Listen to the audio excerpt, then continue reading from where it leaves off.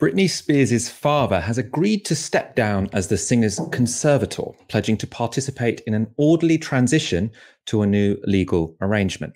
Jamie Spears has controlled the affairs of his daughter Britney since 2008, when concerns were raised about her mental health. He was granted conservatorship over the pop star by a US court, which gave him control over Britney's financial affairs and many aspects of her personal life. Britney Spears has recently spoke about how the relationship became abusive, telling a judge that she had been drugged, forced to perform against her will, and prevented from having children, according to the BBC.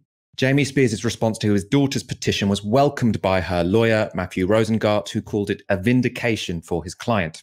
"We are pleased that Mr. Spears and his lawyer have today conceded in a filing that he must be removed," he said in a statement.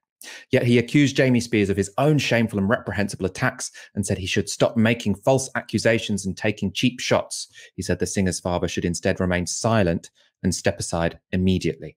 Mr. Rosengart added that an investigation into the actions of those involved in managing her estate throughout the conservatorship would continue.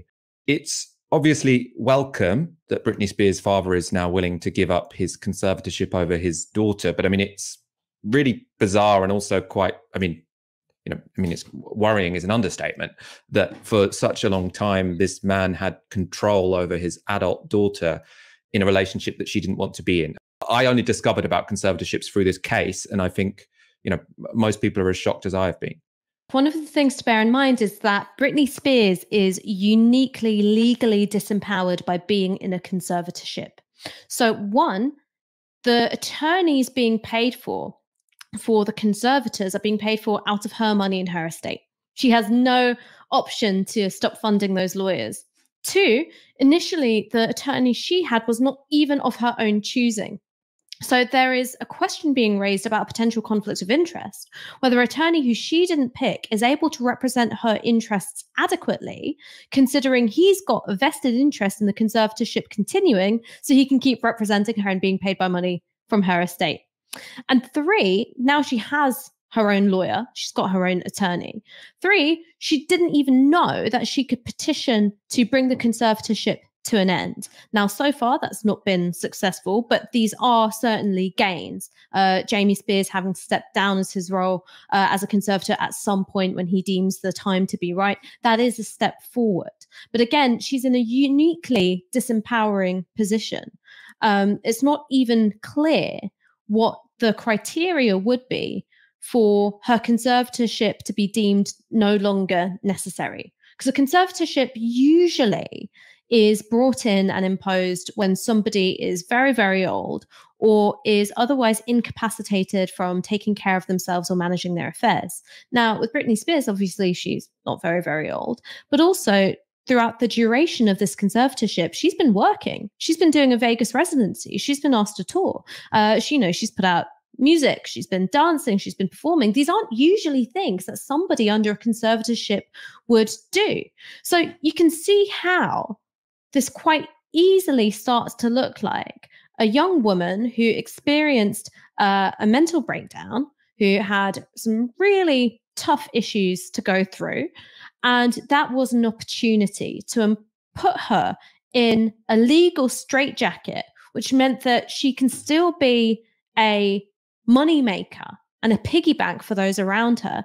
And she is legally prohibited from changing that arrangement at all. So yes, this is a step forward, but this is still an incredibly troubling case. And I think it also shows that sometimes just because somebody on the outside looks like they're very rich doesn't necessarily mean that they're going to be very powerful. There are all sorts of legal means to inhibit somebody from exercising that power, particularly if they've experienced mental health issues in some kind of way and they're vulnerable for that reason, particularly also if they're a woman.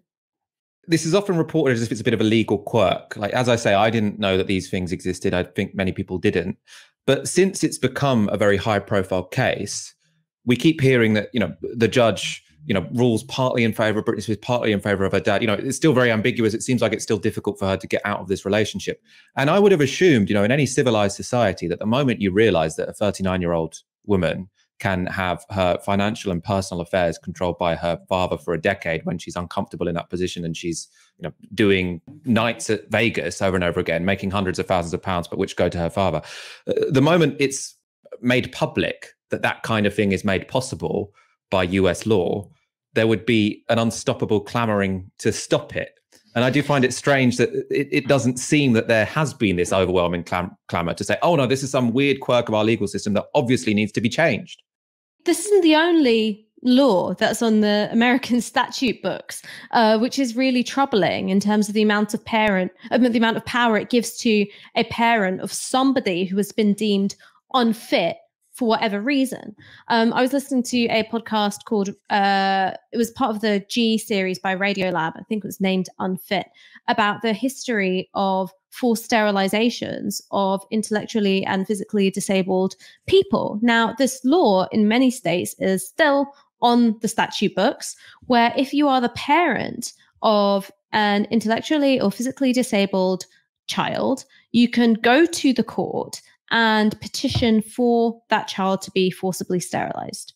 That is something that can still happen if they are deemed unfit.